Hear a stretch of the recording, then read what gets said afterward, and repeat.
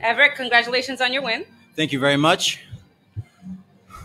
Was this the way you wanted to fight, just striking, standing up? Of course, I can bring it to the mat, but everyone knows I have plenty of submissions, plenty of throws.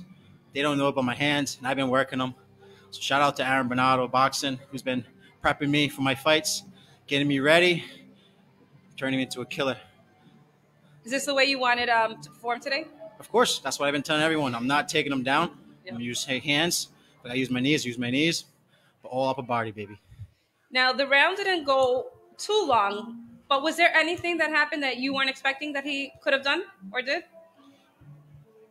Protect myself more. He caught me with a good knee at the beginning. Everything went as planned. There was no setbacks or hiccups, so I'm just happy I came out with the victory. Who was your biggest motivation for this fight? Myself. I had to motivate myself to get up. Got to go to practice. Got to go to another practice. I got to ice my body. And if I don't motivate myself, I'm not going to do it. Got to motivate myself. Then right behind me, I have my team backing me up, keeping me strong, keeping them strong, making everyone ready, including myself. You're undefeated. What can we expect from you? Lots of more blood every single fight. Lots of blood. There was one point in the fight where it looked like you could either bat perfect or there was smell blood in the air and you went for the kill. What was going through your mind at that point? Finish him. I have to finish him. That is the way I've been brought up. You just don't let him be there. You got to finish him. So you're 5'6", I'm 5'5". It's both pretty short. Can you talk a little bit about the struggles of being a shorter fighter and how you overcome those in training and engage? Of course, my whole life, short. You know, I'm always fought people taller than me. So I got used to it at a younger age. And you just got to keep on digging. I love tall opponents. I have plenty of partners that are tall. Not saying I want to fight someone that's 7 foot tall, but, you know, understand what I'm saying. But I'm getting used to it. And I'm glad I'm continuing this dream that I have. And I just want to go to the top. And so January, how many times do you want to fight this year? Send them. All right, congratulations. Thank you. That Madison's going so slow. Like, so obviously your gym is boxing and stuff. Do you think like you concentrate more on the boxing aspect? No. I use my boxing. I use my judo. My footwork is my judo. My footwork is my wrestling. My hips is my judo. My hips is my wrestling. That's why I'm so explosive with my attacks, including the boxing training. But I used my hips my whole life.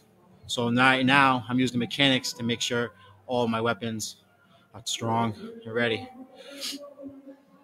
I don't know about the height, but I think you could be the 6 foot guy across from you. Of course. So, would you come back to cage fights again?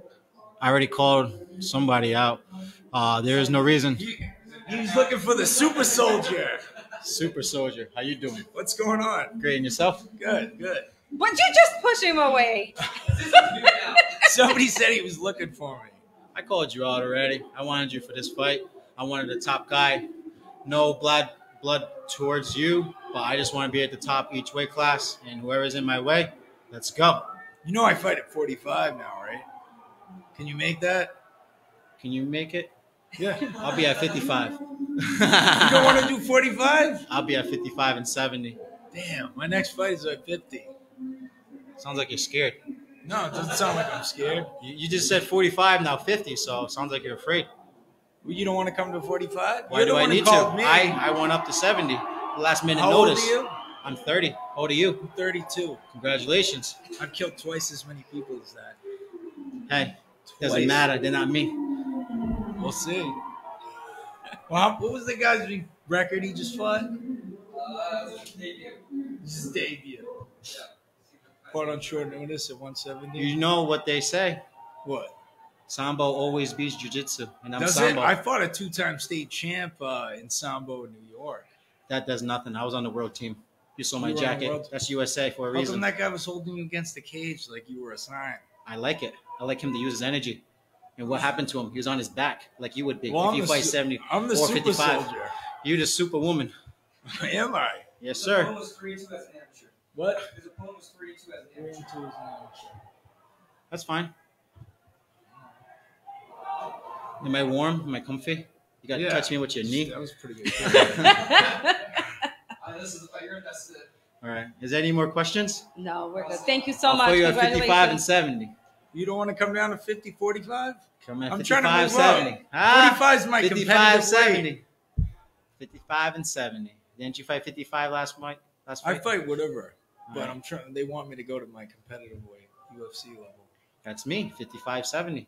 How much do UFC. you weigh? Right now, put me on the scale. Weigh 175. Me too. That's about. All right. I'm lighting now because I'm gonna be fighting. All right. So next time you want to go on a date, I'll see you at 55 or 70. Yeah, that's all you. Tall enough to whip your ass. Are you? Yes, sir. I don't know. Mhm. Why don't you try that judo? I don't need to use it yet. Try it. Not yet. Awesome. My judo's too